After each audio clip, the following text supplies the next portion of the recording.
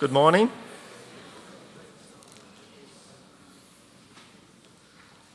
I would like to respectfully acknowledge the traditional owners of the land on which this event is taking place and elders both past and present.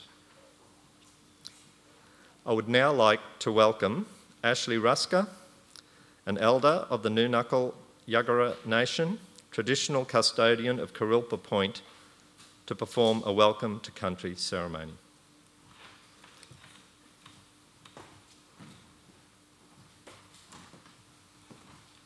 Yira, hello and welcome, ladies and gentlemen. First of all, I'd like to acknowledge the elders, past and present, and just acknowledge any distinguished guests in the room today. My name's Ashley Ruska. I'm a descendant of the Yagara people, and for those who don't know, the Yagara people are the land which we stand on today. Our land stretches from the mouth of the Brisbane River all the way up to the Great Dividing Ranges, just at the foothills of Warwick and Toowoomba Range, back down to the Caboolture River and all the way through to the Logan River. Within the tribe, there are three different sub-clans, the Yagara, Yagara and Yugurpul, and also the Turrbal people. And we all speak the same language, the Yagara language, but within Australia there are over 350 different Aboriginal countries, all speaking their own languages. Some have 2 or 3 different dialects, so it made it pretty hard to talk to each other back in the old days. So we used what we call a message stick, and one person in the tribe was allowed to travel from country to country, and he would have a small stick acting like what we'd have a passport these days. And this would just have markings or carvings on it depicting why someone would be in someone else's land. If you didn't have this, there's a very good chance you'd be speared dead on the spot. But lucky we got phones and all that now, we just pick it up. But just on behalf of those tribes, the Yagara, Yugurpul and the Turrbal people, I'd just like to say Yira Ngamali, into Ganari na Badjara, Malingamindu, into Bayami na Rebera Lija, which roughly means you're welcome to this land, and may you walk this land in peace. Yua. Thank you.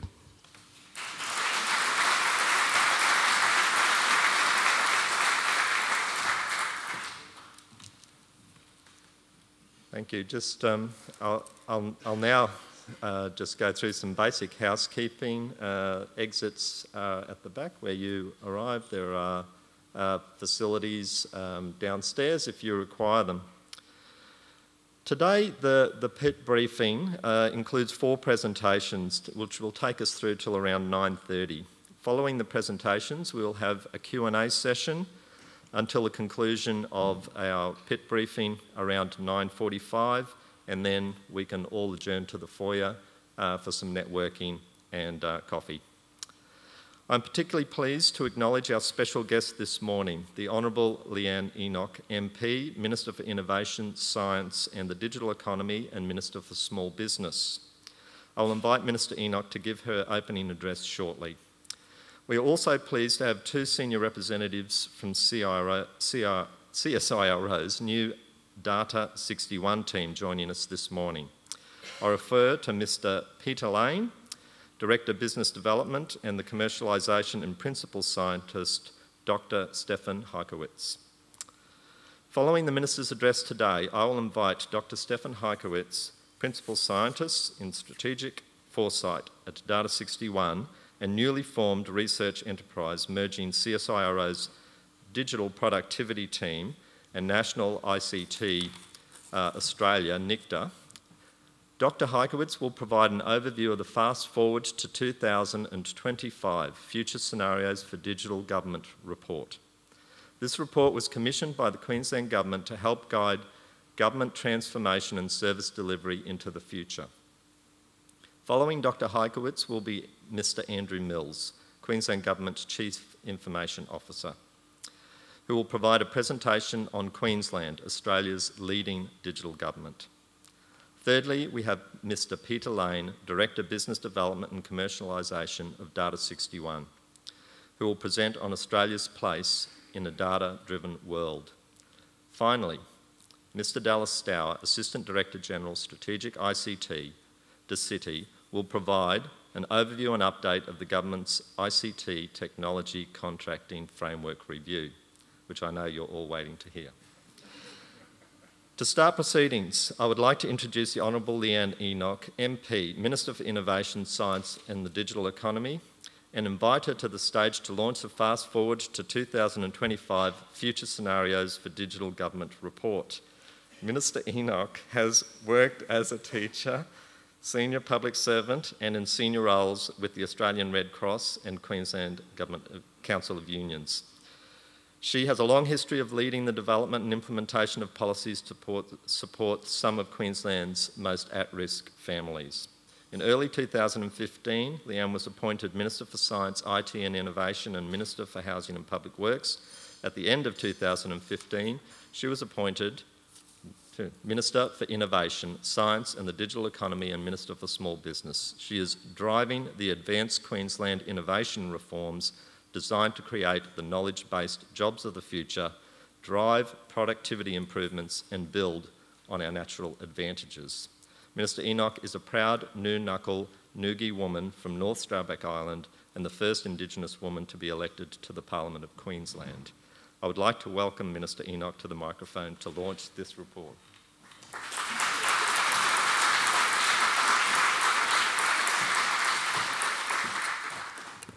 I think every time somebody tries to say the whole titles of what I actually do, it takes up about half an hour, but thanks for that, Andrew. Let me also, of course, begin by acknowledging the traditional owners of the land on which we gather, and in doing so, may I acknowledge the more than 3,000 generations of Yagara and Turrbal people who've maintained cultural practices on this country. And can I acknowledge all of our elders from wherever you come from, whatever your culture, those that have passed and those still with us guiding us into the future. Can I also acknowledge Ashley Ruska, for his warm welcome to country. And, Ashley, it's this way of starting, of course, that gives us the good spirit from which we can go forward. And I should claim that Ashley and I actually are related from his Quandamooka side, so, a little bit biased about how great he just was before, but it was great that you were here, Ashley. Thank you for that. Can I also acknowledge Mr. Peter Lane, Director, Business Development and Commercialisation, Data 61, Mr. Stefan Hajkovic, Principal Scientist, Strategic Foresight with CSIRO, and some really talented staff from my department. Mr. Andrew Mills, the Queensland Government Chief Information Officer, Mr. Dallas Stour, Assistant Director General, Strategic ICT, DeCity, Mr. Andrew Spina, who was very good at giving all of those titles. He's the Assistant Director General for Digital Productivity and Services, DeCity, and I know I have other amazing staff here, including Paul Russell and many others that are in the room, so I acknowledge all of them. Can I also acknowledge representatives, of course, of Queensland's ICT and digital industry here today. Ladies and gentlemen, good morning to all of you. Can I start by saying that, really it is human nature to need to know what's coming next. We try to predict everything from weather to sports results. I did very well last night with the Broncos, to our stock performance. Right now, our world is changing at an ever-increasing pace. So it's only natural that we want to know what our world and jobs will look like in the future. To do this, we rely on experts, like the CSIRO, to take a look at current trends and outline the future possibilities for us.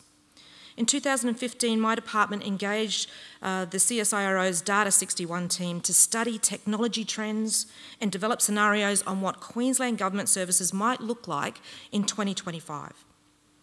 I'm proud to say that Queensland is the first government in Australia to use a study like this as the foundation for building future digital services.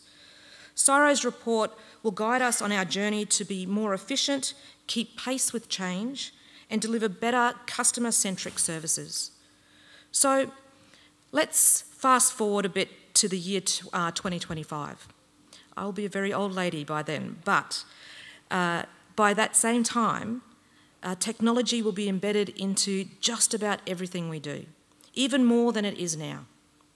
Another 1 billion people are likely to be connected to the internet, allowing us to reach and interact with a much larger audience than ever before. These newcomers to the digital space won't be coming online like we did 20 years ago. Instead of having time to make a cup of tea while waiting for a photo to download, they'll have super fast connections and access to all the services we have now and many more we haven't even dreamt of yet. A vast network of sensors will be gathering data everywhere, giving us more insight into our world than ever thought possible. The phone you have in your pocket or in your hand, if you're not listening to what I'm talking about, your home computer and TVs will be far different to what we use today. Wearable technology will simply be a way of life. Using our watch or glasses, if we have a question, need an update on our health, or the optimum time to consume calories, good information I will need at the moment, will simply be second nature. All of these things will be connected on robust wireless connections, allowing for communication no matter where we are. This interconnected technology will not only change how services are delivered, but also give more people the freedom to work where they like. Some jobs will be made easier, others will be automated, and much of our current technology will be replaced or become obsolete. We know this because it has happened time and time again. For example, 40 years ago today, and I think everyone in this room knows about this, an almost mythical machine, a supercomputer, the Cray 1, made its debut. Its capacity set the machine apart from anything that had come before it. The Cray 1 boasted more memory, 1 megabyte, and more speed, 80 million computations per second, than any other computer in the world. To put that in perspective for you, the Cray 1 weighed 5 tonnes and needed a special room to operate from. Current smart watches are thousands of times more powerful and, of course, fit on your wrist. So let's now return to the year 2025, but this time in Queensland. The forces that are reshaping our world will also affect Queensland and the government's ability to deliver its services in areas such as education, health, transport, and much more, of course. Much of what was done by conventional means, by letter, phone calls, and site visits, will be handled predominantly by computers, drones, and other robotic devices. More Queenslanders from all walks of life will be online, and building highways will be just as important as building highways. Customers will demand greater service delivery choice and a response in 24 seconds, not 24 hours. Or they will seek out suppliers offering better services. That's a fact. And government is not immune to this shift. In fact, government may no longer be directly delivering all the services as we do now, but acting as a service broker instead, perhaps. Right now, we find ourselves at a pivotal point in history, a place where the future is approaching much more rapidly. But we are going into this future with an idea of what to expect thanks to the conversations we are having with digital innovators, IT specialists and educators, people like yourselves, who have made us more aware of the vast potential of technology. Those conversations are vital because they help the Queensland Government anticipate changes and maybe even orchestrate some too. It is one of the reasons why the Palaszczuk Government has put such a focus on our $180 million Advanced Queensland initiative. Advanced Queensland is designed to prepare our government and our state for the challenges and opportunities this shift, the next revolution, the technological revolution, what this shift will bring. We're already taking steps to address the technology stumbling blocks and improve government services in preparation for the future. Our whole of government initiative has enabled an ever-growing number of customers to access an increasing number of online services. Our Open Data Initiative is encouraging startups, content developers and the public to make better use of government data. For example, to create service-focused environmental apps and real-time public transport schedules. And with your advice, we're refreshing the government's ICT strategy so our focus is clearer. Speakers from my department, as you've heard, will update you on all of these activities very shortly. But there is much more to be done. And with your guidance, I'm confident Queensland will remain at the cutting edge of this global transformation. With that in mind, it gives me great pleasure to officially launch the CSIRO's Digital Economy Fast Forward report today. Thank you.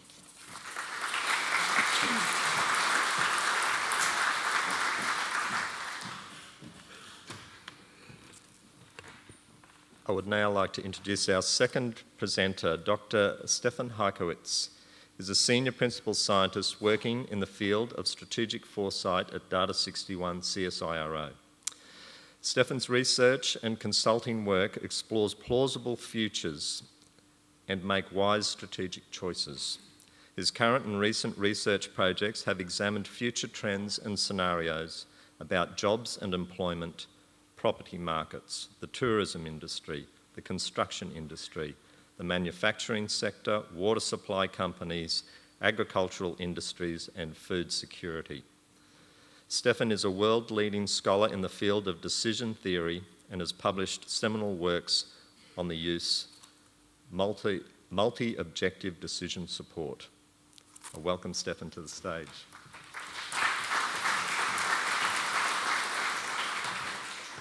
Thanks everyone, and thanks for the introduction. So I'm with CSIRO's Data61, the newly created entity of the merger of NICTA and CSIRO's ICT capabilities. My colleague Peter will give us more details on what that's all about.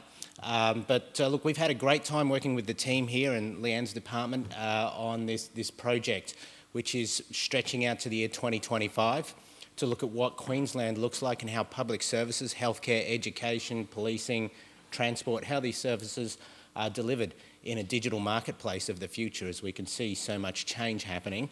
The aim, as Leanne has said, is to anticipate this change and try and craft plausible futures. We want to bring evidence and relevance into the views of the future that we create. Prove to me it's happening, prove to me it matters, and that's the sort of motto that we have in the team as we do our analysis.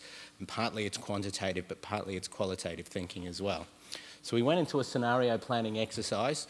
There's a bit of a horrendogram for you, but we basically commence the work by understanding the current profile and the look of how government delivers services at the moment. And there's a huge breadth and depth of service delivery that goes on with the Queensland government, touching the lives of millions of people and involving billions of dollars worth of expenditure. So it's really important how this happens for the whole economy and for people's quality of life. So we have a look at how things currently look. We then get into the next stage, which is a horizon scan, where we cast a wide net over all trends that are starting to impact the marketplace for government services. And the trends might be political, economic, environment, social, or technological. And probably technological trends dominate the analysis in this particular case, but we'll look across all those areas. The trend is different from a background issue, and it's not just something that's there and has been there and will continue to be there. It's got directionality. It's taking us into a new space. So we analyse all the trends, screen them for relevance and evidence to make sure it needs to go into the set, and then we identify. We have different ways of crafting a narrative of the future. We have done a lot on megatrends, but this one is scenarios.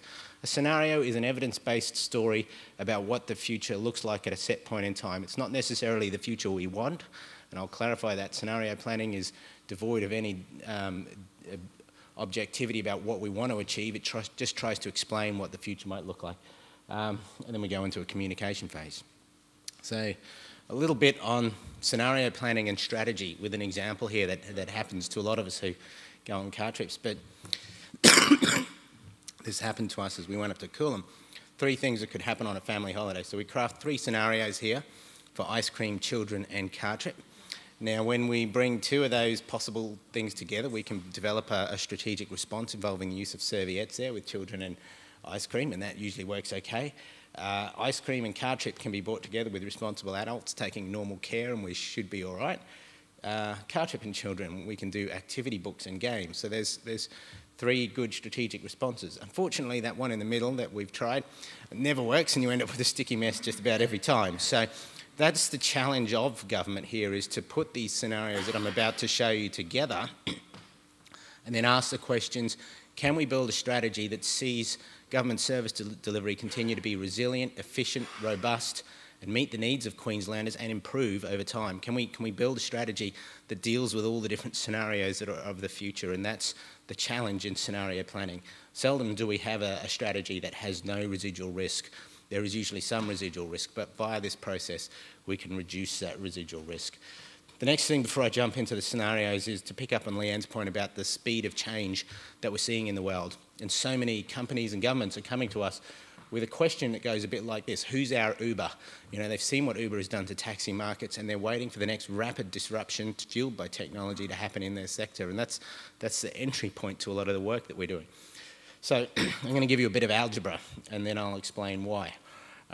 So we have a lily pond here, right? And there's frogs living in it. And a frog can't live in a lily pond when the lily pads cover the whole thing, because it can't jump in and catch fish. So it's a problem. We start with one lily pad. Pardon me. We start with one lily pad, and we have an exponential growth rate. By day 19, the pond is half covered. On what day does the pond become fully covered? By lily pads, and therefore dysfunctional for the frog. It's actually day 20.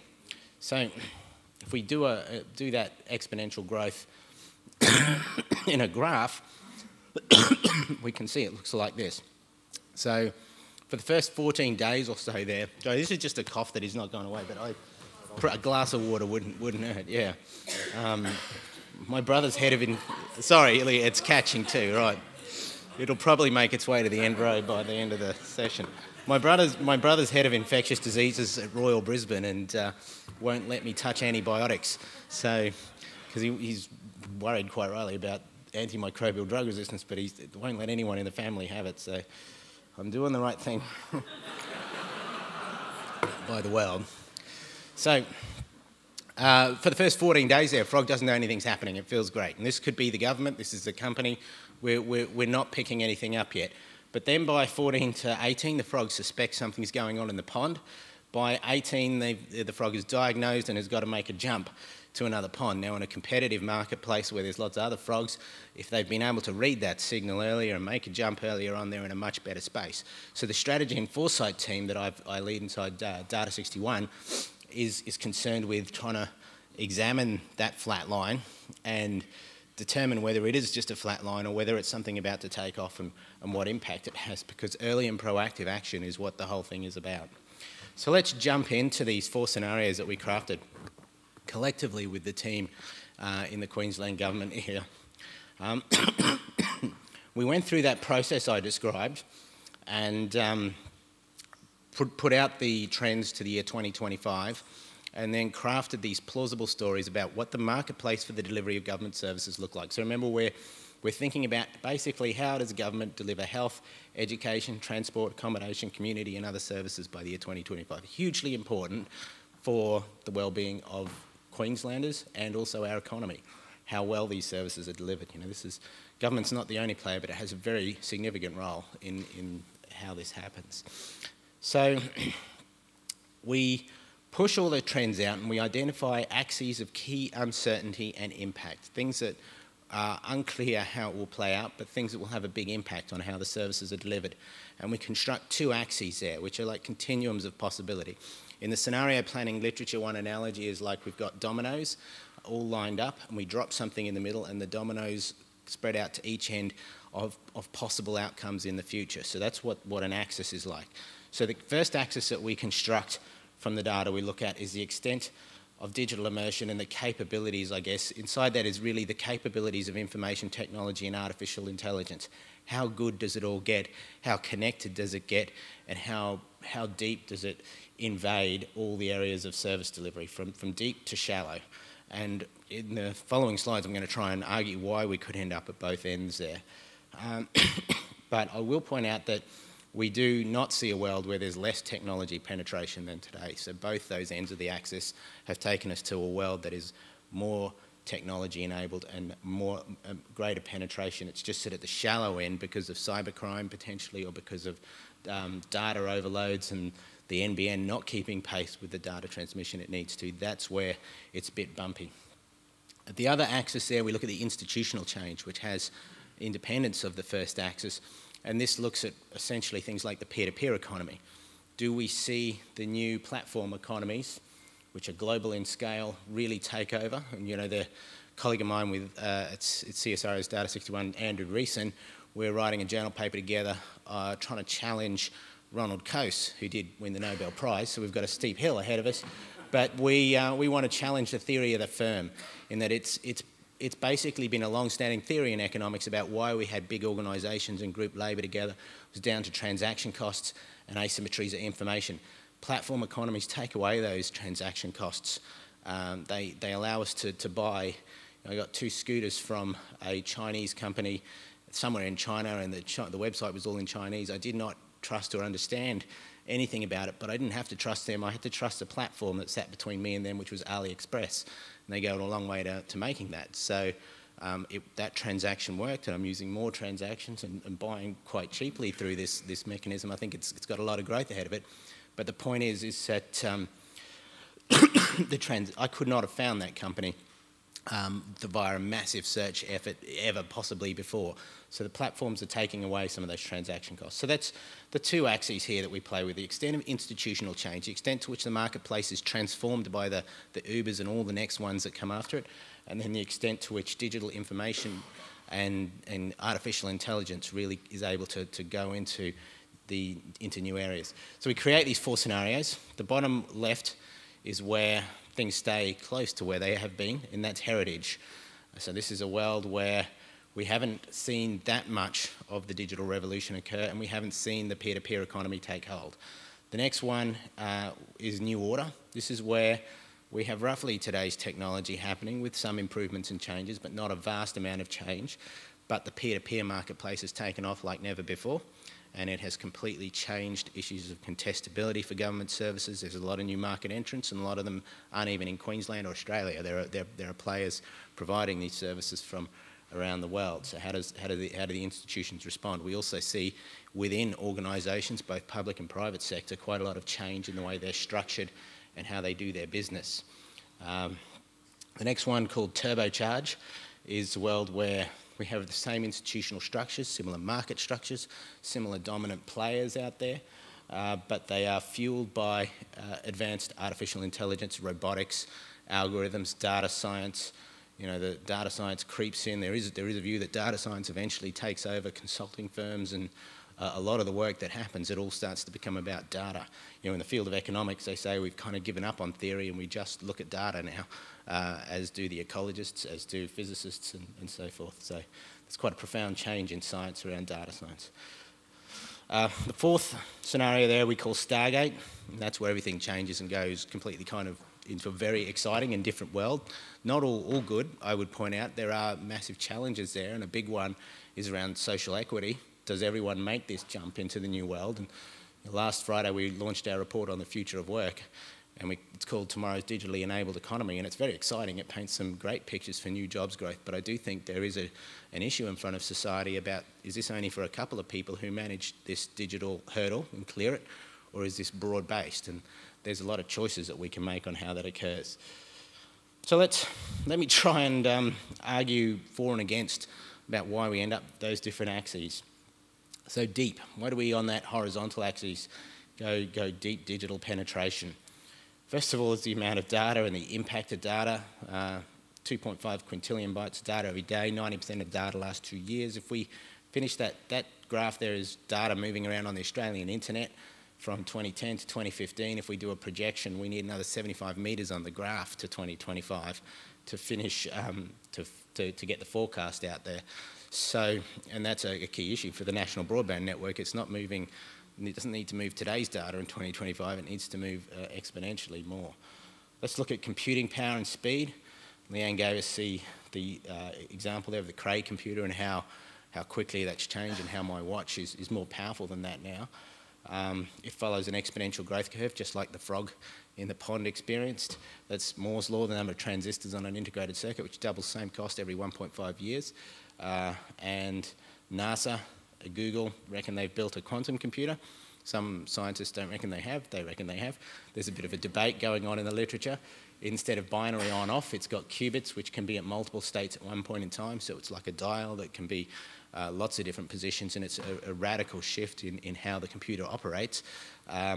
If it does happen, computing speed, 10,000 times faster would be an approximate of the jump that we take, which changes what all the software can do as well. The other thing is the Internet of Things that we're moving into. Pardon me.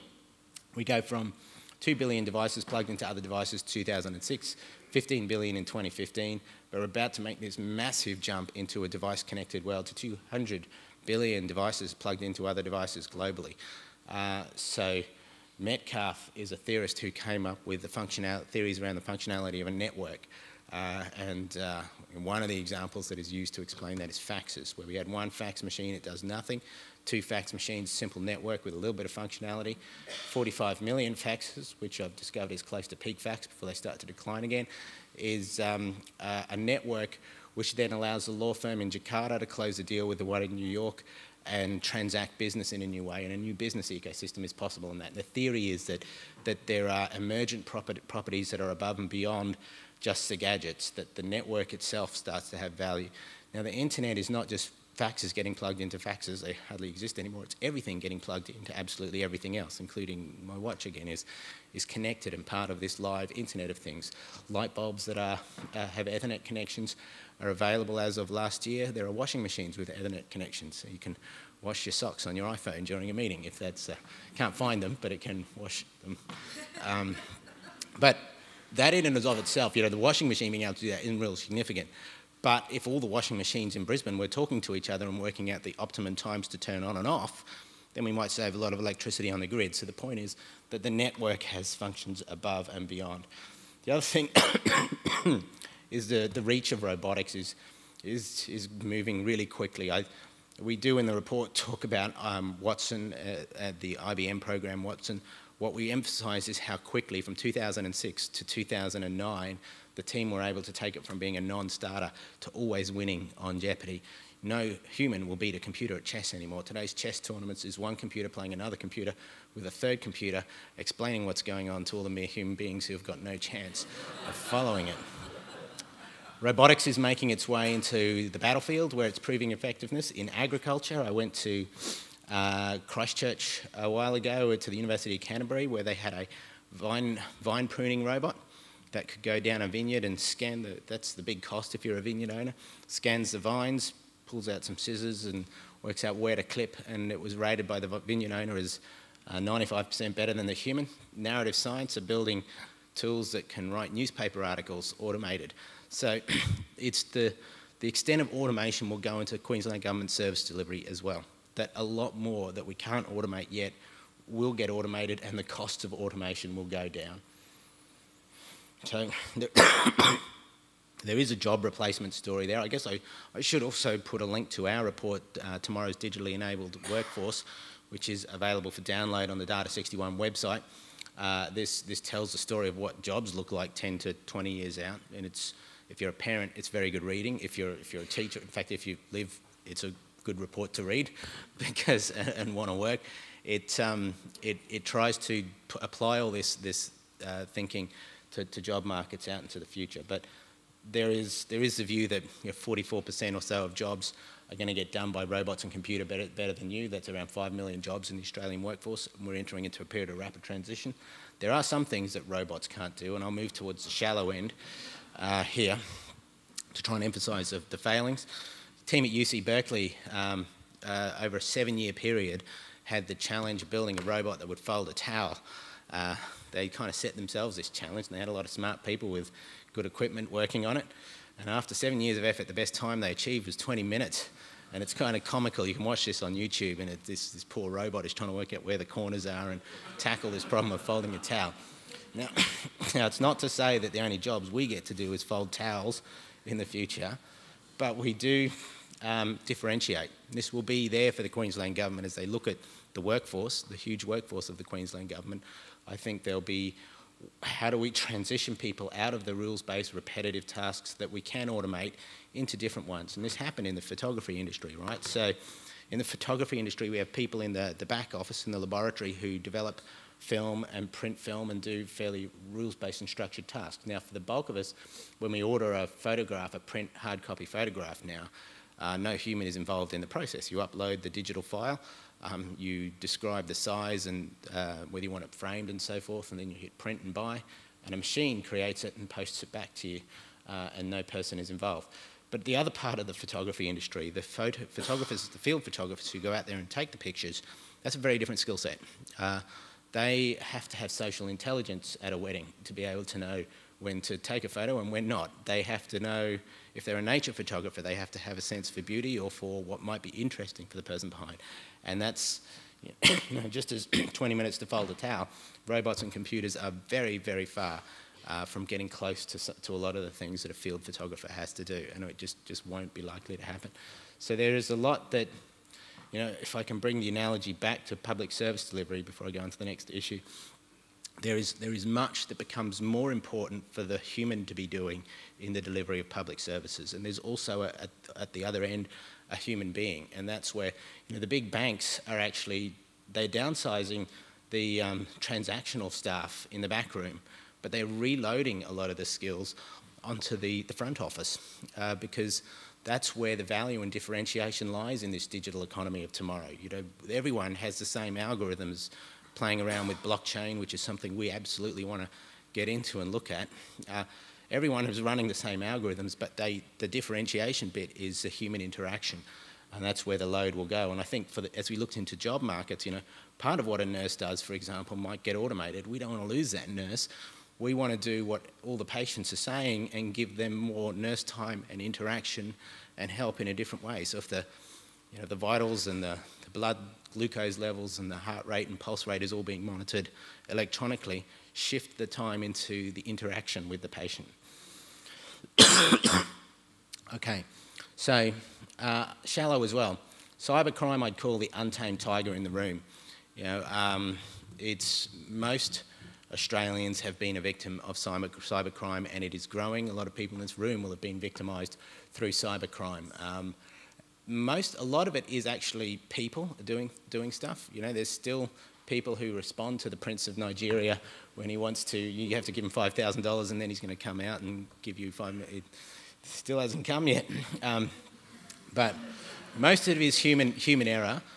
But there are still high-tech components to this, and I think, you know, I do want to move into playing around with scenario planning on the how bad can it get with cybercrime factors. You know, do we all wake up one morning and check our bank accounts and it's zero for you, it's zero for you as well, and we're finding broad-based across the population and we can't correct for it, and the trust and the fear factor that would follow.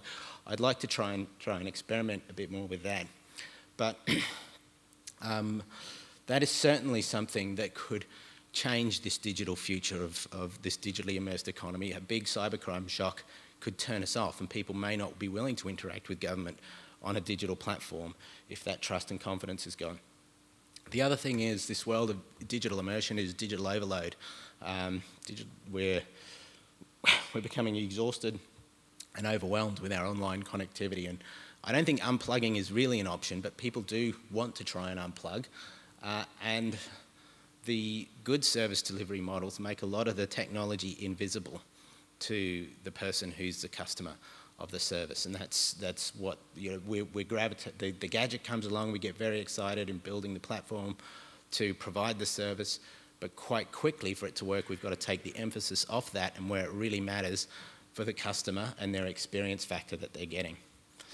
So those are two ends of the horizontal axis. The vertical axis is then an institutional change we get. Well, that's Ronald Coase, who we're trying to challenge and rewrite the theory of the firm. But there's a lot of people questioning this, and probably Ronald is as well, in that when he wrote that, the world looked different. Today, the basic principles that created firms and the structure of firms have changed. There is a future where I don't work at CSIRO and you aren't with your employers, we're all freelancers. And I've got about 4 or 5 different employers that I respond to on a regular basis. I don't go into the same office building to work every day. We have Qantas-style lounges through Brisbane where we swipe in and out with our credit cards. And if the group of us here are working on a project together, we'll team together, work on that project until it's done, and then we'll disband and form another group. I think something a bit like that is closer to how the office environment plays out in the future because of the power of connections and collaboration that exist. So the institutional rules could change a lot.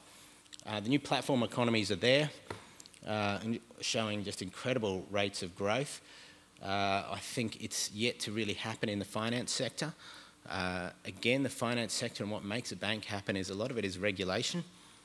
Uber didn't care about regulation, and plenty of other platform economies won't, and they can establish quite quickly. So Freelancer.com is one there as well, showing incredible rates of growth, setting up co-working spaces in Kuala Lumpur in Malaysia, where people can do work and compete on the Australian marketplace for jobs for web design and all sorts of things that are done. And this, I don't think there's actually any wall that can be built to stop this. It will find its way around one way or another, and it's a reality of the new economy. So part of this institutional change thing for Queensland Government Service Delivery is the connection to the world that happens via these services, that the service that we're supplying, we might start to find can be done by anyone, anywhere, quite well. And the frog in the pond example applies here too. Uber in January this year, a couple of months ago, Uber released their driver data, and we see a flat line till 2013, and then the explosion. So the taxi companies absolutely had to read that flat line earlier and build all the same sort of technologies, and they could have, but they didn't. And that's the challenge. But the who's your Uber question, I reckon they're out there for CSIRO as well, if we look at it, and I think they're out there for a lot of consulting firms. And we have this, it's exciting, but we've got to build these disruptive models and drive them ourselves. There's also the issue of organisational redesign and rethinking how the organisation works, primarily down to what I'd call the innovation imperative that just goes through government, it goes through CSIRO, private sector, that the next wave of wealth creation in Australia happens via ideas and knowledge, partly because the mining boom is there, but Australia's economy is moving into a new space. We've had a long period of productivity growth up until about 2005, but since then productivity declines. And the fuel source for a modern economy like Australia is ideas and innovation. So it's causing us to stop and really, I don't have the next slide on the sort of implications, but we're looking at organisations, redesigning them around the concept of innovation to be able to allow them to rattle the cage, try new ideas. The fast fail and lean innovation concepts have heavily found their way into CSIRO, where we get an idea, design, build, experiment, put it out there, fail and expect to fail on the first one, then start again and recycle again, do it again and do it again. And if the team building it needs more than 2 pizzas to feed them, it's too big. You want to keep the size of these teams low, but it's a change of organisational structure, and the innovation imperative applies equally to government as it does to CSIRO or any private sector organisation. So it will drive a lot of institutional change. It's a question of how we innovate to keep pace with it. Let's go to the other way about why we may not see the institutional environment change so rapidly. We spent a lot of time, there's probably too many graphs and stats up there, we spent a lot of time in the Future of Work project trying to work out whether the peer-to-peer economy, the freelancer model, was going to take off in a very big way. Is this something that is half the workforce or 2/3 of the workforce potentially? It was quite hard to answer. We couldn't find any data of it yet. And there's a bunch of articles in The Economist that kind of come to the same conclusion. The Economist Intelligence Unit has had a good look at it too. And they say, we can see why it will happen. The theory and logic is there, but we can't find data. It's because we're not really measuring it. National statistics bureaus aren't picking up this activity in the peer-to-peer economy and the freelance work. Freelancers data all shows rapid growth, but you can't really get too much into it. So we can't see it yet, but it may be on its way. The other thing is these peer-to-peer models still have quite a few hurdles to clear. Now, AliExpress has cleared the first one for me because I bought 5 things and it all worked. And they're about, I don't know, 20% of the price of stuff that I've been buying here. So, I mean, I'm not paid by them in any way, but I think it is interesting, and they have a lot of effort around clearing trust. When you purchase, it starts clicking down from 20 days, and if you haven't clicked got it, you get a refund, and then it goes into dispute resolution. So that makes you trust them a lot more. And that's the model. If they win trust, they'll win this massive marketplace. It's eBay and Amazon and lots of others there too, of course. Public relations, they have to clear that hurdle. Quality and reliability perceptions, government regulation is still there, and competition from long-standing incumbents. The long-standing marketplace incumbents, let's say if the next round of disruption is really in the financial sector with the banks, they may move, and they are. They are actually building and developing these models. Whether they're really going to be capable of it or not, we're not sure, but I think we can't dismiss the fact that long-standing incumbents can build the platform models as well. Lastly, organisational momentum and the oil tanker nature of something as big as government. It doesn't change and turn around quickly. History has shown us this. As for any big organisation, it doesn't change or turn around quickly, including my own. There are very big issues around momentum that are hard to deal with. So by 2025, that's, you know, it's hard to sort of quantify or put too much around that, but by 2025, not too much might change. So those are our scenarios, and I try and explain why we could end up at different ends of those two axes to make 4 plausible scenarios. The challenge, and I think Andrew's going to jump into explaining this, is what does this mean for how we do government and what strategies do we set? How do we respond to this story of the future to ensure that government service delivery continues to improve and develop over time? Thanks very much. Do we have questions?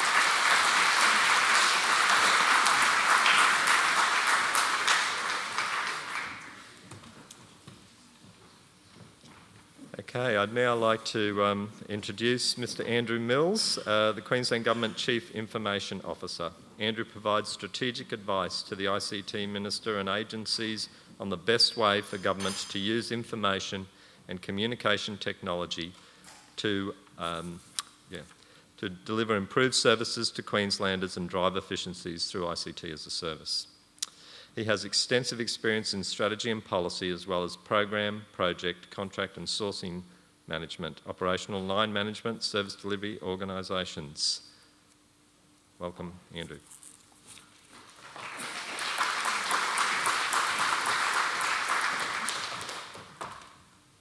I reckon I've drawn the short straw. Dallas thinks he has as well, but following Stefan is always very difficult. And I will, forgive me before I start, I actually have the same cough as Stefan. We were in Melbourne together at a conference 2 weeks ago, and we both brought, I reckon, the Melbourne cold back with us. So forgive me, I've probably got the same challenge. In some senses, I could actually just stand up here and say I'm going to give up.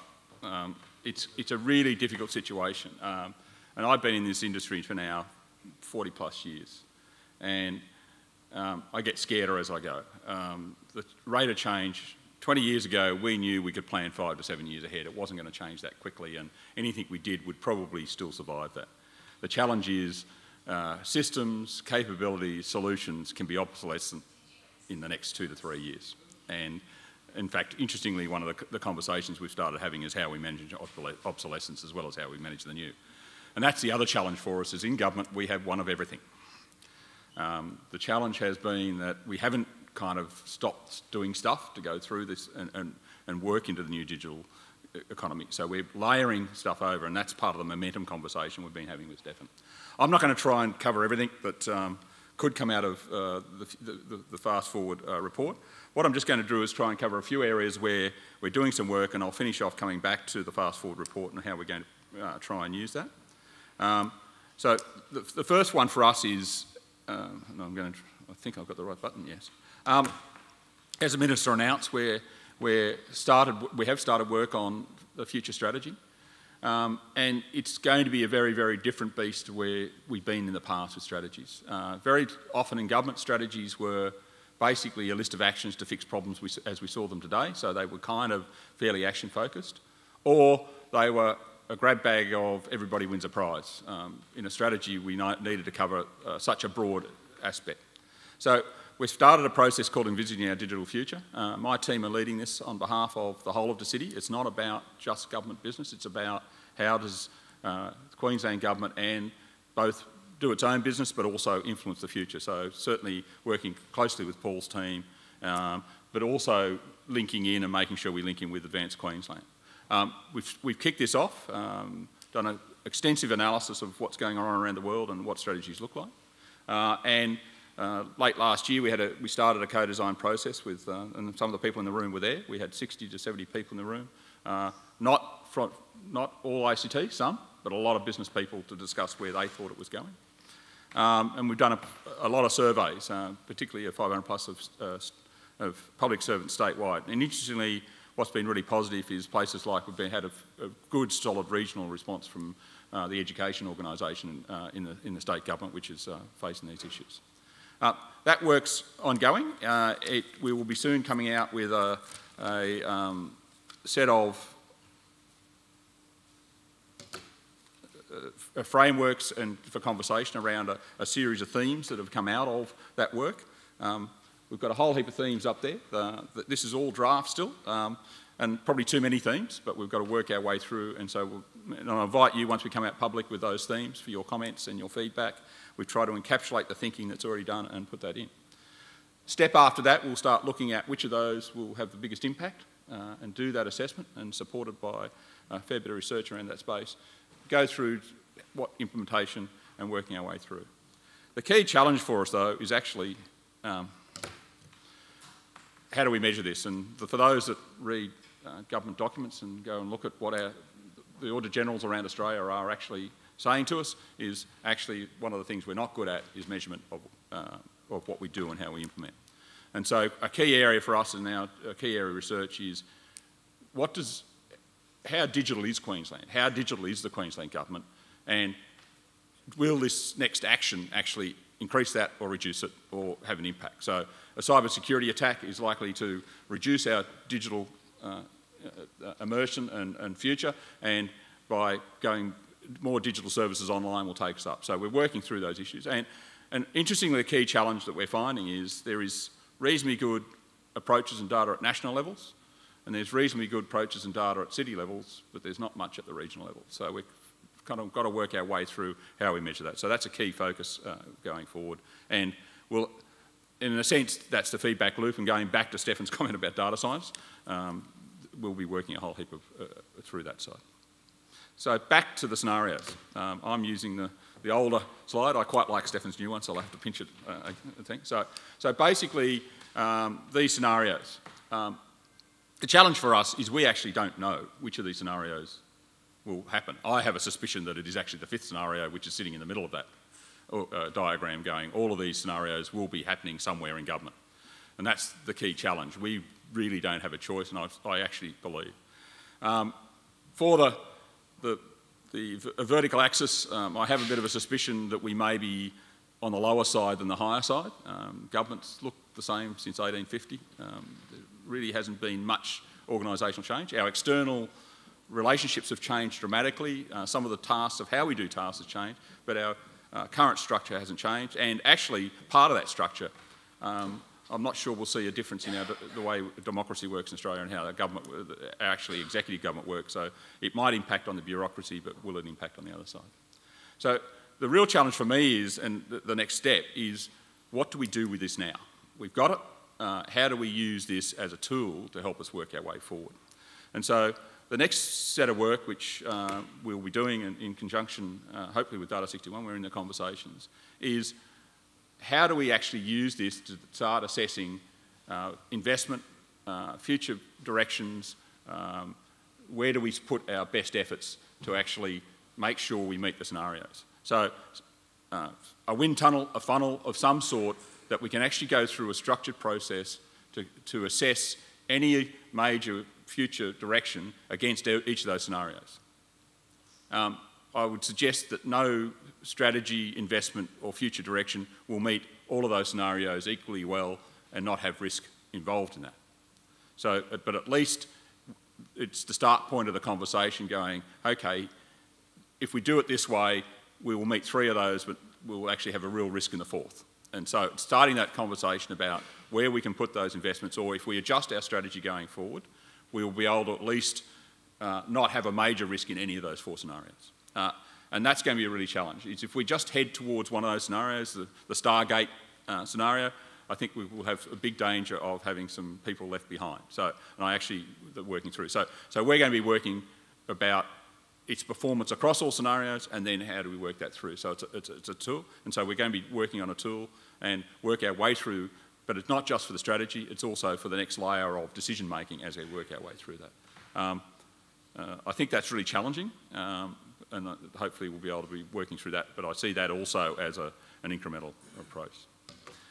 Also, I thought I'd just, in fact, leading into Peter's talk, there's been a lot of work going on within City on behalf of government for our work with Data 61 and the new organisation, which you'll hear more about after this, about how we interact, how we achieve the best outcomes for Queenslanders and Queensland. A whole heap of issues we're talking about, right from data science through to the future of sensors and what they're happening, how we develop skills, and what are those skills, and what's the best intervention, if there is any, that we can have in that space across the industry.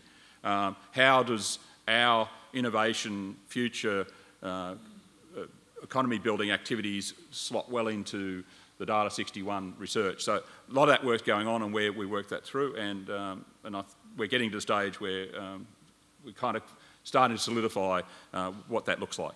We can't do everything, and so certainly working that through. And in a sense, I'm also now leading on to a bit of Dallas's conversation. For us to be successful, we need to be able to leverage what this industry and what this audience can deliver for us and do it better. And actually, we can't do it the way we're doing it now. So we're looking at moving ourselves. It's not going to be revolution. It will be evolution as we move our way through, and working our way through. So certainly the as a service and cloud approach is still where the government's heading. That policy hasn't changed. We're starting to see that picking up. And interestingly, if you've been watching the press recently, we've been criticised for not doing much cloud and criticised for doing too much cloud. So I'm not sure where we're sitting at the moment. I think we are actually sitting between the two, and we're working there. So certainly we're seeing a whole heap of cloud work going on at the edge within the business to meet business needs.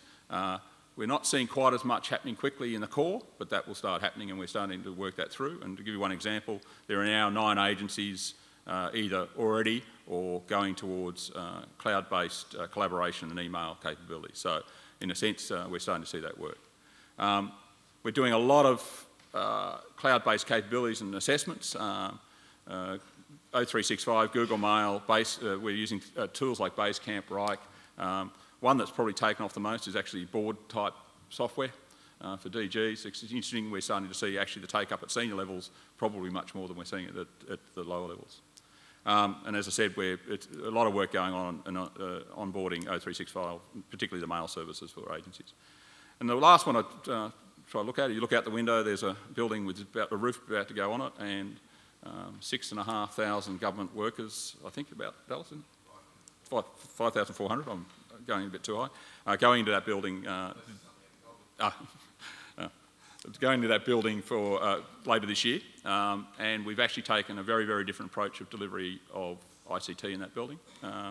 One of our local suppliers is busily working away, setting themselves up as basically an overlay supplier to the buildings that all agencies will take the base technology and connectivity from that supplier. So, and by the way, every minister and DG plus staff will be going into that building, and 4 full agencies will go in. So it is actually a truly multi-tenanted building, and we're using that as a trial to look at how we work and collaborate better in the future.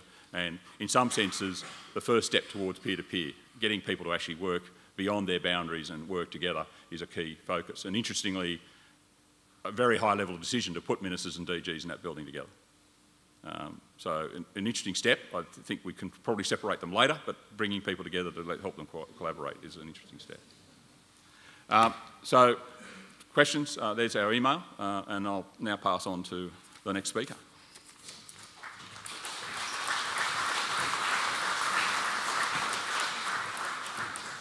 Okay, I'd like to introduce Mr. Peter Lane, Director, Business Development and Commercialisation, Data 61, a CSIRO entity formed from CSIRO's digital productivity team and NICTA. Data 61 is now the largest data innovation research group in Australia. Peter has worked across Australia and Asia and global ICT companies Hewlett-Packard and Autodesk, developing markets for new technologies. Prior to joining Data 61, Peter held several senior leadership positions in the New South Wales government, including heading the Office of the Director-General for Water and Energy, Director of the Office of the Chief Scientist and Engineer, and Director of the Office for Science and Research, where he drove policy development and program delivery in environmental management, renewable energy and research commercialisation. Welcome, Peter.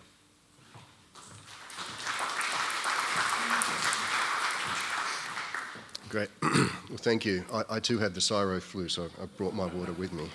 I'll see how we go. So my job is to work out how to use the button. Big one. Excellent. Is to give a bit of the Data 61 vision. We're kind of this really big startup at the moment. We're still working out how to operate, and you know, we haven't really even been out there talking about ourselves too much yet, because we're still sort of working it all out. So I'm going to share the vision of Data 61 with you, but before I do that, I've got to do a couple more stat slides, just a little bit of context. I'm not going to try and out megatrend Stefan, because I know I'm going to lose that one. But this is the first slide here is just about the value of IP. So this is from S&P 500 companies back in 1975. It was all about bricks and mortar. It was all about plant and, you know, what kind of valuable assets you had. These days it's less than 20%, because it's all about intellectual property. Cisco in 2013 released a report on the Internet of Everything, which is their version of the Internet of Things.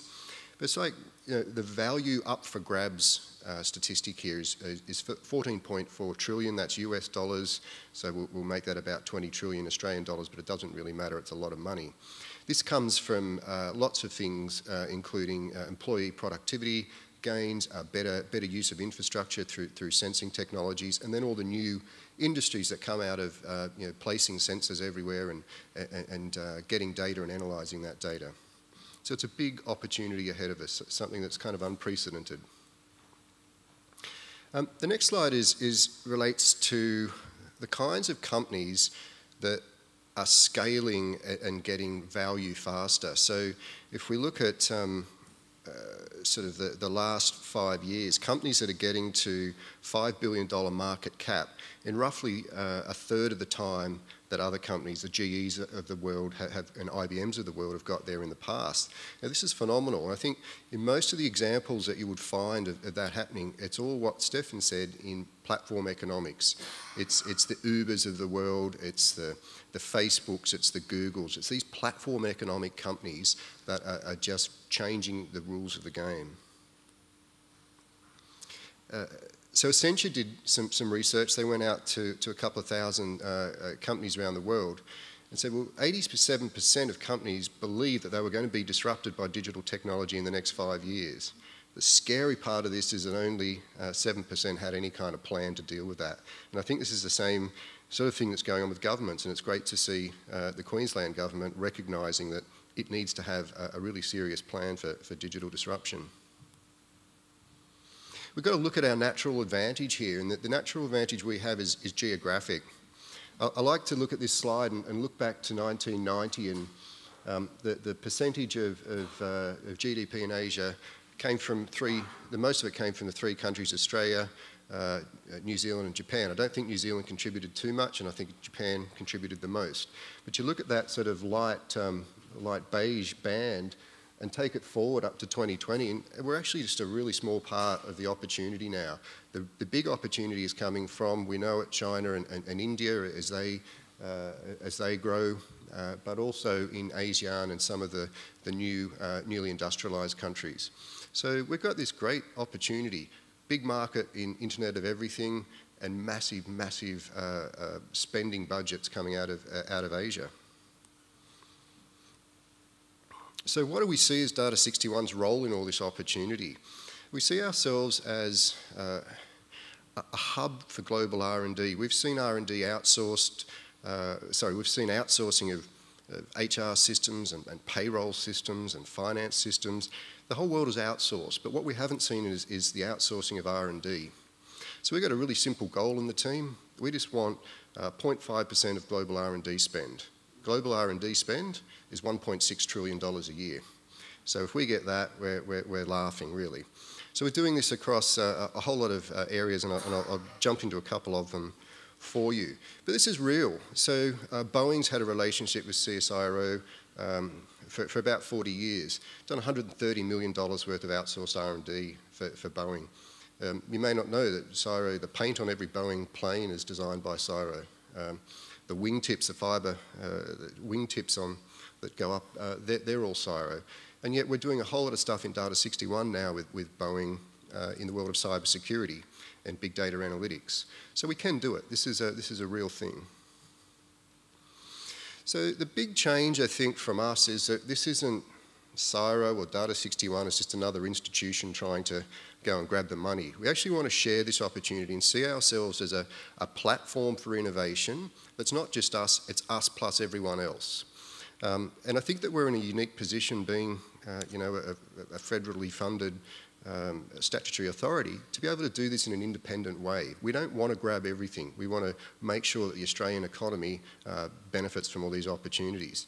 So we do that through our academic network. We have partnerships with just under 40 universities around the country, including, you know, most of the Queensland-based unis, where we have a PhD scholarship program. At the moment, we've got over 300 ICT-related PhD students under our scholarships across that university network. We're training the skills of the future. I spoke about Boeing. We've got corporate partners by the dozens. We're also recently announced a startup support program, and we partnered up with 12 incubators and accelerators around the country, including River City Labs, for instance, here in Brisbane, where we're actually opening up our IP vaults to give them to give that IP to the startups to help them move ahead and create their new businesses. And then the last tier there is government, and we're working with governments around the country to say, well, how do we co-invest, co-locate, be involved in the policy development and the skills development, and bring governments forward in their service delivery. So it's wonderful to be having these discussions with Queensland. Kind of multidisciplinary research that goes on inside of Data 61. I'll grab a few of these, but you know, Stefan's report was launched by the Federal Employment Minister last week on the Digital Futures Workforce Report. Yeah, we're doing a lot in cyber security under the federal government's new funding package for the National Innovation and Science Agenda, NISA. We've been given a lot of responsibility to lead cyber security skills development for the nation. It's a big responsibility. In the fintech area, we work with all the major banks, and we've got teams deployed in major banks doing, you know, helping them with cyber security and data analytics.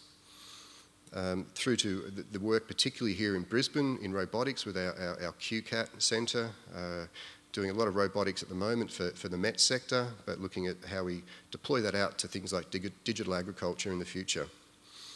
And on it goes. We're really operating across the entire economy. And the last slide here is to show you kind of the scale of the operation that we've got now. We're about 1,100 people. And so when we say we're Australia's digital innovation powerhouse, we mean it. So this is including our PhD students, around 400 students in that number, which makes for a really vibrant work environment. 31 government partners, not just in Australia, but globally, because there's more than 31 governments in Australia, or less than 31. Our corporate partners, our uni partners are a very important part of this. Again, we are a platform here that wants to work with the entire ecosystem to benefit the ecosystem. We've got over 190 projects going on inside, which is hard to keep a track of and hard to understand how we take that out and communicate 190 different pieces of research to the outside world. And we've got a great little patent portfolio and things like Wi-Fi, which is the team responsible for that sits inside of Data 61 now.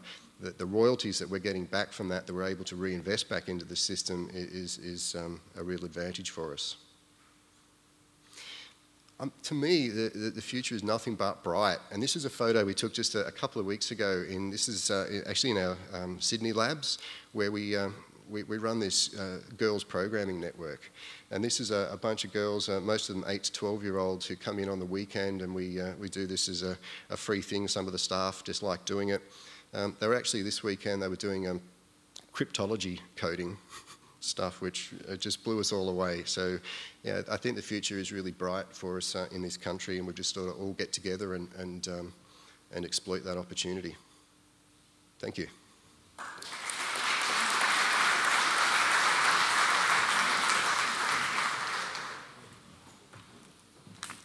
Okay, thank you, Peter. Our next speaker and last speaker is Mr. Dallas Stour, who is the Assistant Director General for Strategic ICT Division in the City. Dallas has significant senior ICT leadership experience across a range of roles and organisation. He is currently leading government reform through SciTech, ICT renewal and strategic sourcing, the 1 William Street project we spoke about, and the Government Wireless Network program. Dallas has over 30 years' experience in the ICT industry, commencing from the Department of Defence in Canberra to a number of senior IT management roles within the Queensland state government. Thank you, Dallas.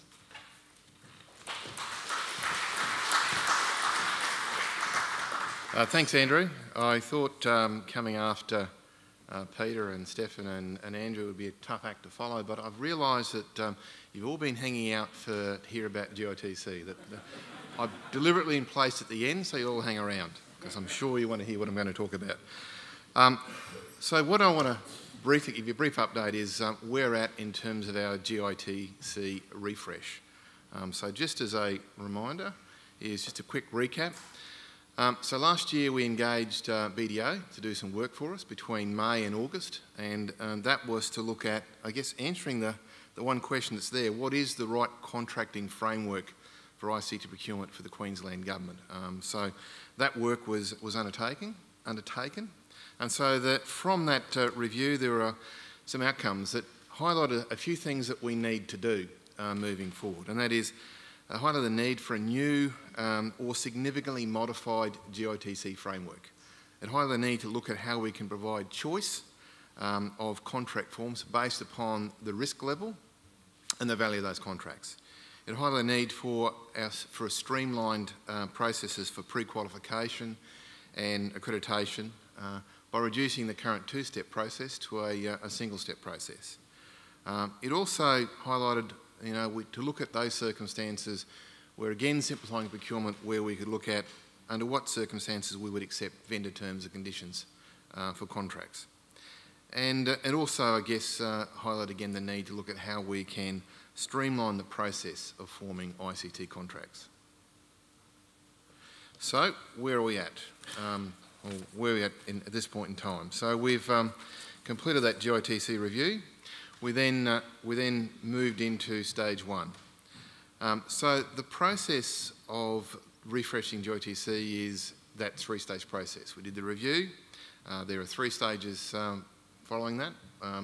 Stage 1 was all about shaping the direction moving forward. Stage 2 is we're about to move into between March and October this year, and that's about taking that shaping forward, doing some extensive industry consultation around the form of contracts, and then we'll move into the final stage, which is actually implementation. Part of stage 1 though, there are a range of things that we encompass, so there were a number of quick wins that have come out of stage 1. And those things include making it easier to access information around GITC. So there's been some work around improving websites, etc. We've also acknowledged, and Andrew touched on his presentation around the need to sort of look forward in terms of different methods of service delivery. So we've looked at adding things around cloud services type contracts as part of Module 10. When we've also looked at upskilling capability within government around procuring ICT.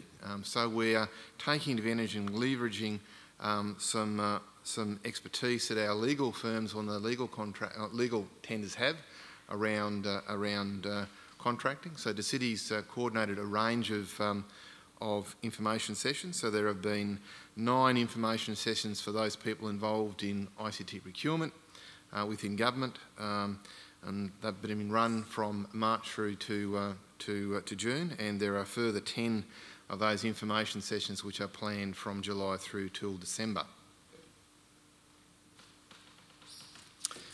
Okay, so there are some other quick wins there in terms of how we might shape some of the core elements. So one of the other things we've also done is to, as well as providing those workshops for procurement people, we've developed a little prototyping decision-making tool. So for those people involved in government in procurement activities, that takes those people through a little bit of a decision tree to help them understand in what circumstances, what different types of contracts they might use. So for Takes you through a process, you know, in terms of using a general form contract for those contracts which are of low risk and less than $1 million worth of value. Takes you through a process and tells you when you need a more comprehensive contract, if the procurement activity is of medium risk or is above $1 million. Also provides some guides in terms of in what circumstances you would use vendors' terms and conditions. Stage 1 also was about helping to shape the core elements of GOTC moving forward. So there'd been a fair degree of consultation that had taken place with industry through various working groups, etc., to actually do that kind of work. So this slide here just is a quick summary of the range of people that we had engaged with within government, people with procurement or legal background in government, and also those people with the industry that we engaged in terms of that process of forming up where we need to go for stage 2. So from industry, we had representation from small, medium and large groups, as well as industry associations. And we also involved people who had expressed interest in being involved when we shared the results of the GOTC review. We learned some lessons from stage 1. And some of those lessons have been around how do we apply the principles of co-design. So co-design brings both benefits and challenges. So we're seeking to learn from that. Some of the things we learned is when we were doing some of this work, we continued working before and after the end of financial year, and we worked some work through Christmas, New Year. That didn't exactly work for some stakeholders, and we didn't exactly always be successful in getting the range of input and I guess a cross-section of views. So we'll be cognizant of that moving forward into stage 2. We're conscious of the amount of time and effort and demands that we might place on stakeholders when we're seeking views on the GOTC framework moving forward. And we will make sure that we allow sufficient time and turn around when we put stuff out for review. We, as a result of that, are looking at working on developing the engagement process for stage 2 so that we can make best use of everyone's time. So we'll consult on that. But I guess the point is we are looking at refreshing GOTC. This whole process is about pushing our thinking. We're trying to think outside the box in terms of more innovative ways to do contracting around procurement, to simplify that process. So there are times when we won't get that right. And we need to acknowledge that, and we need to have some honest discussions between ourselves and industry and get some honest feedback in terms of that. And so I guess we're taking an agile approach. So we'll take that feedback on and we will we'll modify accordingly. But at the end of the day, we don't want to lose sight of the outcome that we're trying to achieve. So, as I mentioned, we are at the end of stage 1. We're about to commence and we're doing planning now for stage 2. Our intent is that we will work with stakeholders to see how we'll do the engagement process going forward. Co-design the co-design process, if you like. We would like to be seeking some suggestions from industry and government on the engagement process moving forward and how we can improve that engagement process as we move forward. There's been some questions, and I'll talk a little bit more about engagement in a moment. There's been questions around the governance process for the GOTC refresh and also for stage 2. So as any good ICT area, we take a program management approach. So we've got a program manager that is managing the GOTC refresh process. We're applying program management principles, so therefore we've got what you'd expect in terms of program governance that sits across this process. But we've also got some advisory components there as well. So during stage 1, we had a number of advisory groups from industry and government advising us on the process going forward. We will continue that process through into stage 2. We'll have our normal program governance that will sit across this activity so that we can manage it towards a completion. And we will also be looking at having some advisory groups there as well to advise us through that process moving forward as well. Because we are seeking to do a fair degree of consultation, I forgot to mention on the previous slide that we anticipate that stage 2 will take between 6 to 8 months of that consultation. We'll put things out there. There'll be a period of time for people to review and send comments back. And then stage 3 will be actually implementing the framework when we've got that concluded. So in terms of engagement for stage 2, as I kind of mentioned before, we want to get a broad range of views. So we need to get the process. We have agreed the engagement timing and approaches for each of the elements of the framework. So as I mentioned, we'll co-design the co-design process. We'll do some quick exercise to make sure that we've got an appropriate engagement process in place. We want to make sure that all stakeholders understand their roles in this process moving forward. And we also want to make sure that stakeholders can understand how the feedback or how the input they provide us in feedback, how that has been listened to and acknowledged. So we'll work through that process.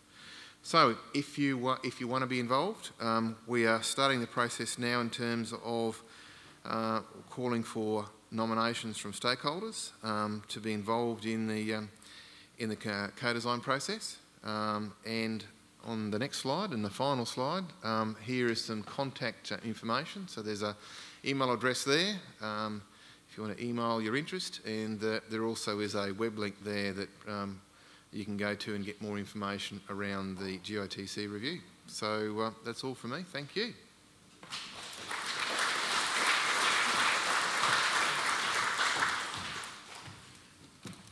Okay, so now's the chance for you to ask some questions. So I will ask Stefan and Peter and Andrew and Dallas back onto the stage if they could. And we've got a number of minutes for those of you who wish to ask some questions. So fire away. Any questions? I'll just ask you to speak up so everyone can hear.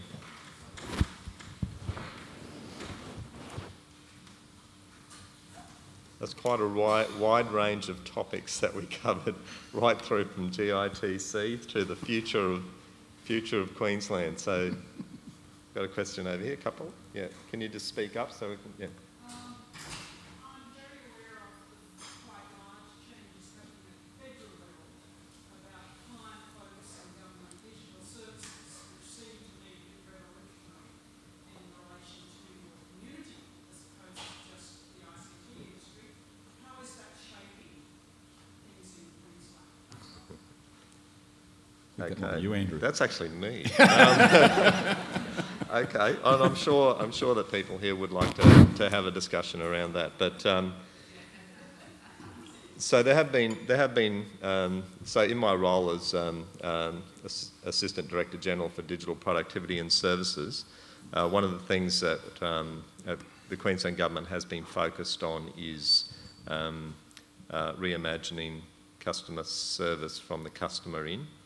And so a lot of the work that we have been doing to date has been around just some of the foundational activities to make that a reality, and that has been driving services onto a digital platform as the first step to be able to do that. So we have been successful over the last few years in essentially transitioning over 300 government services to online space, and we're currently working with the government leaders to determine where to from here. So it's using some of the information that we spoke about before, the Fast Forward report, in terms of where should government be positioning itself, looking at what customers' behaviours are and what customers' expectations are. We're spending a lot of time looking to understand what we need to do as a government to be able to meet those expectations. And what's becoming obvious is that just a drive to push the existing services that we currently provide face-to-face online is not going to be sufficient to meet people's expectations. So watch this space. There's a lot of discussion happening at the government level to transform services. Just the federal activity is going to change customer behaviour very rapidly if they go ahead with what they're doing at the moment. Look, I think you're right.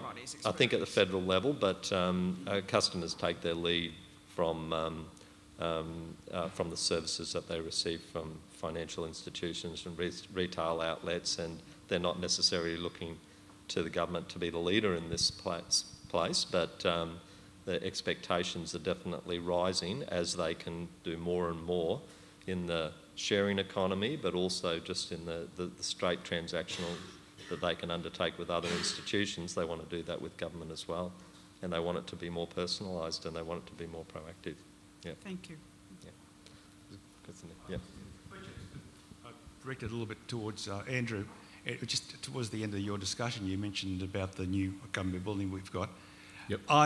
It concerns me, because I work a bit in security, that we're putting all our eggs in one basket. We've got one building which is going to basically control Queensland, and there'll be one conduit perhaps going in. I was wondering what provision was put in there to make sure that nothing's going to happen, so someone with an axe can go clip and then Queensland's cut off, because we're going towards a digital future and therefore these things are incredibly important. So what redundancy have we put in place to make sure that that building will always be connected to the rest of us? One, I don't have anything to do with physical security, so I suppose I'd leave that to more qualified people, but I'm not sure they'll even answer the question as well, because that issue. Certainly the overlay of security is key to where we're going, and part of that work has been working our way through those issues. One thing I didn't mention, and I suppose I probably want to mention, the government announced several weeks ago a new investment in improving cybersecurity within the Queensland government, and so there is actually a new team forming within my office that is going to, we're calling it centre enabled, not even centre led. Each agency will need to look after their security issues. We're not taking over agency ICT inside that building, by the way. We are providing a base capability that agencies will then feed back into their agency. So it's not a consolidation and a centralisation.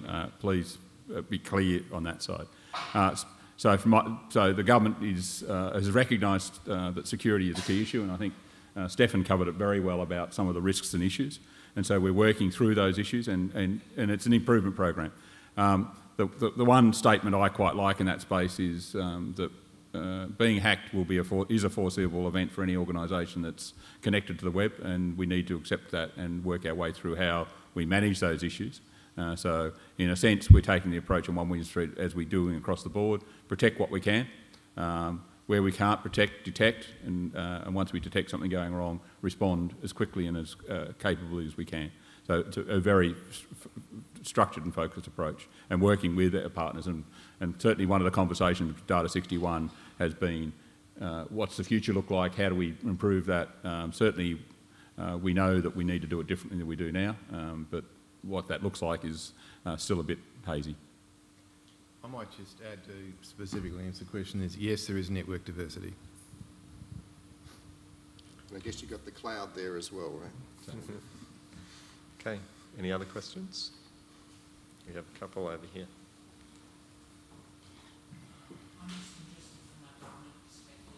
Do you want to just wait a second?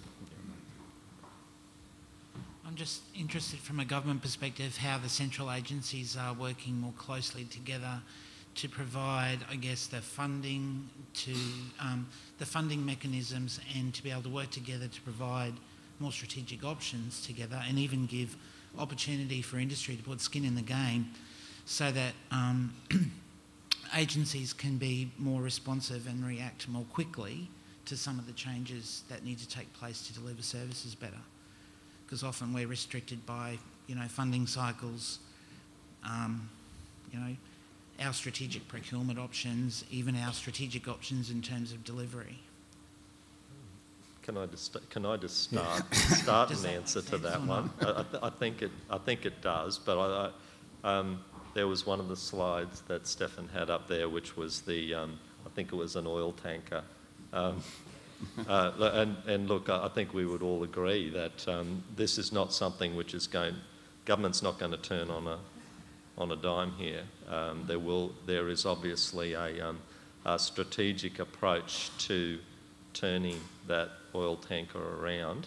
But I can say that in pockets that I can observe that there are actually changes that are occurring and government's moving swiftly. I know the government at the moment is grappling with the issue of opportunities for personalised transport, for example, which is looking at, well, what do we actually do with Uber? So that is really using the decision framework around the Fast Forward report, on a very specific example. What do we regulate? What do we actually need to do here, if anything, to manage that process? And there are a lot of stakeholders that will be impacted quite dramatically as a result. So I think there's an awareness, I can say. Someone may wish to, Andrew can add. I think the oil tanker is a good analogy, but there is changes happening. Certainly a lot of conversations going on about the balance between the old model of a big bucket of money being provided to do a big job versus a much more incremental approach of agencies going in and going, this is what we think it's going to cost, it's a big issue, but we need this amount of money to start. So that is certainly starting to happen. There was one program the other day which actually is going through, it's changed from a big bang system replacement into, and it's probably forever. We've got to be open about these issues. So within the constraints of how we operate, and I think that, in effect, if you go look at Fast Forward, we are sitting at the bottom of the organisational change, how we work those issues through. So we've got to become smart of, and I have a lot of conversation with people is, in the past we tried to operate as a single enterprise. Government is inherently federated. If we actually do acts that don't match that way we do business, they tend not to work. And I think that's been one of our challenges. So a lot of the conversation now, and particularly from the centre, is how do we make federation work? And so I will go back to 1 William Street, it's a classic thing. That's about federating people, it's not about centralising. So the identity of every worker in that building belongs to the agency. They will manage it. We are figuring out how to bring them together so it's seamless for that person to move in and out of that building. So in a sense, I think that recognition, and if you go back 10 years, I think all governments had a want to go, we'll do it one way, one size fits all, we'll kind of impose over the top. That's certainly changed, and I think that model will give us some strength. I will come from the other side though. We haven't, in the ICT organisation, covered ourselves in glory and how we've governed ourselves in the past. So I think there is a long way for us to go and to improve the maturity of governance across the board. And I don't think it's just government, I think it's across the board in this space. So for us to actually be able to change how we do business, we've got to get some trust from the people who make decisions. And the way to get trust is actually to do our job well. And so I would suggest that we need to implement good, solid governance to start with and then figure out how to modify it to meet the future.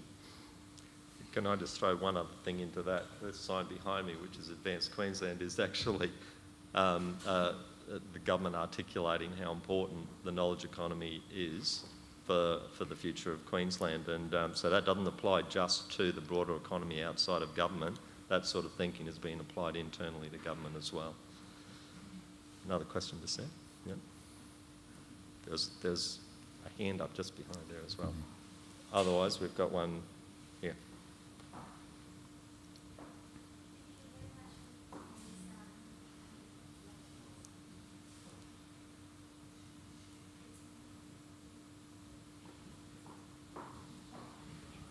Sorry about that. Thank you very much. There was a saying in the lecture that Australia there was a plan to grab about 5% of 1.7 trillion of global R&D expense.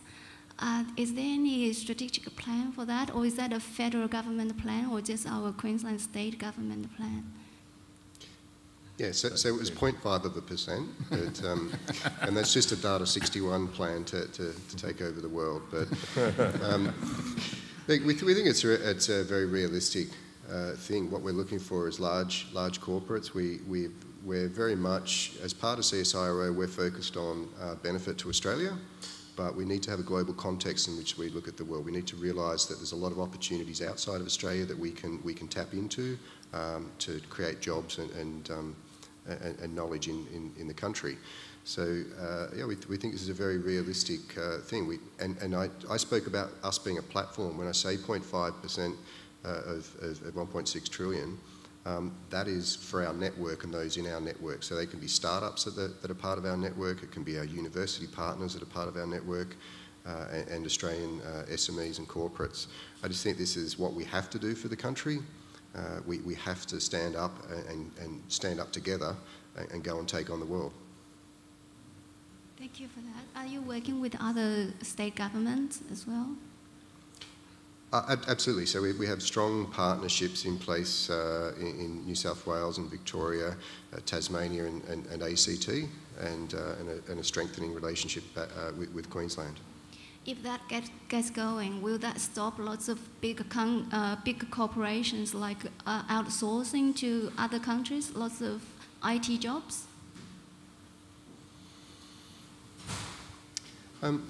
Yeah, so that's a pretty open question, because what is an IT job? I think we've always got to be thinking about being at the high end of the IT skills spectrum. We're never going to compete with the low end of the IT skills spectrum. So yeah, I think that's definitely where we play, is in the PhD and the higher end of the skills, and being the innovators rather than maybe outsourcing of simple software development jobs. So I think we just have one more question. We could. It's just here. Can I just make one other point on that? I think if I look at the Brisbane IT community, I think one of the strengths that we've identified here that we want to invest in and build on top of is functional programming. We actually feel like the Brisbane is actually the world epicentre of functional programming, and so when we say what are the jobs that matter, let's build on where we've got strengths and unique capabilities, and we sort of see that that's just naturally evolved here in Brisbane. Okay, all right. You partially answered my question, which was of all the areas of research, which areas do you think Australia has particular competitive advantage in? So look, I think we do, and Stefan, you can jump in as well, but I think definitely in the autonomous systems and robotics, I think we've got to step up in cybersecurity. We've got some great pockets of research, but this is really the elephant in the room. We've got to get better at it. We've got to invest in it, and we are going to invest in it. I think in the communications area, we've got a strong history. I think there's some other little niches which are really interesting, things like spatial, geospatial analytics and visualization. We're good at that because we've got a big country and we've had to do things smart, and I think that's also an area where Brisbane has a natural advantage over the rest of the country. But I think it's pretty diverse. We've got a lot of investment in the medical and e-health area. So, Data 61 and CSIRO are here in Brisbane, has its e-health, National e-health centre.